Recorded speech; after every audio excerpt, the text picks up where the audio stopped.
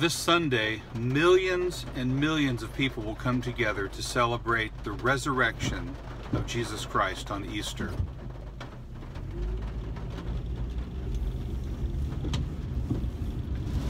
What can you say to someone if they say Jesus is probably just a myth? He probably never existed. Is there any historical evidence outside of the Bible that talk about Jesus of Nazareth? How do we know any historical person ever existed? Julius Caesar, Mark Antony, Cleopatra? Historians have their ways. They look for multiple sources, different people talking about them, writing about them, eyewitnesses.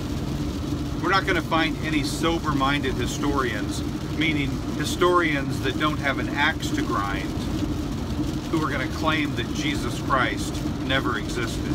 Because there are hundreds of independent historical documents, resources that talk about Jesus of Nazareth, which is a lot of documentation for a time that didn't keep good birth records, public records, especially for a poor Jewish teacher from a small town.